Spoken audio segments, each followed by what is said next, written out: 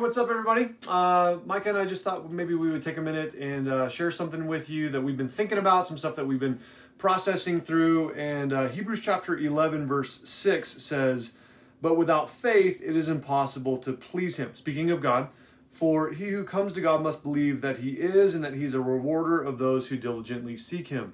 Hebrews 11:6 gives us a massive principle in terms of just life and how God's made it. And the thing that it tells us is that without faith, it's impossible to please God. And I think that that is the primary thing that we are dealing with in terms of all of this, stay-at-home order, this self-isolation stuff, all of those kinds of things. Because many people, they're scared right now. They're scared. And so as we think about that, there's two primary reasons why people are scared. And there are also two natural conclusions that we come to when we think about being scared. The two primary reasons, essentially, that of why people are scared. Number one is the idea of control. Whatever illusion of control you thought you had before all of this has been thoroughly removed. Whatever you thought you could control in life is just, it's completely gone. Yeah, well, I mean, you think about it, like 1 week we're carrying on with life as normal, and like seriously, the next week, all of our plans are canceled. Nobody's going anywhere. We're sitting in the house, and like it was like everything was just all of a sudden shut down. How crazy is that? Yeah.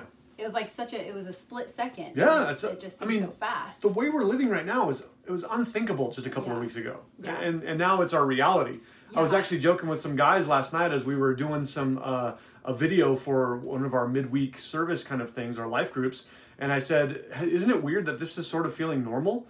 Right. This shouldn't feel normal, and whatever illusion of control we've had is gone. So that's number one. That's the big reason why people are afraid. Secondly, reason number two why people are afraid is because this whole virus thing that produces a disease, however you want to talk about that, death is the real big issue. I mean, the worst case scenario, people can die. And so death is one of those things that's really, it's difficult for us to know what to do with. And here's what I want to speak into this, is the idea that death is one of those things that for everybody, Christian and non-Christian alike, it's something that it's like the Titanic. We're all on the Titanic and it's going down and nobody's getting out of this thing, right? That's the issue of death. It's a very certain reality for all of us. But here's the thing. For most people in the world, they think of death like an accident. It's this thing that just happens to come along, and if I had just chosen some different things, then maybe I wouldn't have been in that position. But the reality is death's not an accident, it's an appointment. You have an appointment with death. I have an appointment with death. That's just truth. That's just the reality. And yeah, there's some things, that surrounding that, like I could worry about death and I could say, oh my goodness, if I die, then that's terrible. So I'm just going to worry about this. And the reality is that doesn't change my appointment date. Worrying about death doesn't change it in the exact same way that worrying about how tall I am doesn't make me get taller. It doesn't make me grow. Yeah. It's like what is the statistics? 1 out of 1 person is going to die. That's a great statistic. I mean, we just have that appointment. And it doesn't mean that we need to do things that are dumb. Yeah. Like, we're not going to go around licking doorknobs in the middle of a pandemic. Like, let's not do that. Let's be wise. You can move your appointment up, right? You can get to the front of the bus. Move it up. Pretty quick. So we don't want to do that. But the fact of the matter is that we have an appointment. And, and it's determined by the Lord. And so, Myca, what are some things that you think that we could practically do in our lives in order to kind of deal with these ideas of fear? I'm afraid because I'm not in control. I'm afraid because I could die. What are some practical things that you could do with that? Yeah, so I think whenever we have fear in our hearts and we're anxious about something, I think a really practical way that we can combat that is to take that fear. So sometimes we have these thoughts and they're kind of floating around and they don't really have structure and they don't have words. And what we can do is take them and put words on them. So right now, okay, I'm anxious. Why am I anxious? Okay, let's put words to that. Let's put let's clarify in our minds. What is it that I'm afraid of? Yes, there's this thing that's happening in the world. Let's talk about why I'm afraid. So if you can formulate a thought around why it is you're afraid, and then take that thought and share it with somebody mature, right? Like not your kids, Like, don't go tell your kids all the reasons why you're afraid, Yeah. but take it to somebody. Like, if I come to Cody and I'm like, here's what I'm struggling with, this is my fear, and then he's able to share that burden with me, and we can help each other and encourage each other. And then here's the like key to putting words on what your fear is that it's not for you to sit there all day long thinking through, Ruminate on let me it. just think Yeah. about my fear all day long. No, the point is that we then take truth and we put it onto the fear. So the fear is this, but what does the Bible say? What's the truth to that fear that we can then combat that with? And then the truth is what we think about all day. And that takes us to the two conclusions. Yeah. So here's the two primary things that people are dealing with, these fears. The two conclusions that we naturally come to is, number one, despair.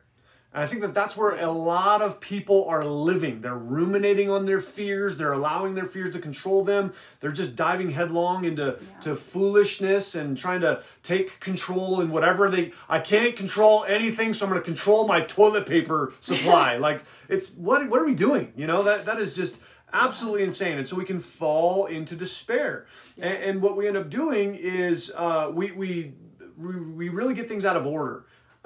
This life is all there is. I've got to squeeze everything I can out of this life. And I've got to make sure I'll take from you to give to me, because I honestly, when it comes down to it, I believe I matter more than you. And so that's what despair does. Despair puts people in that kind of position. But there's an alternative. You don't have to plunge into despair. You can have hope. Right.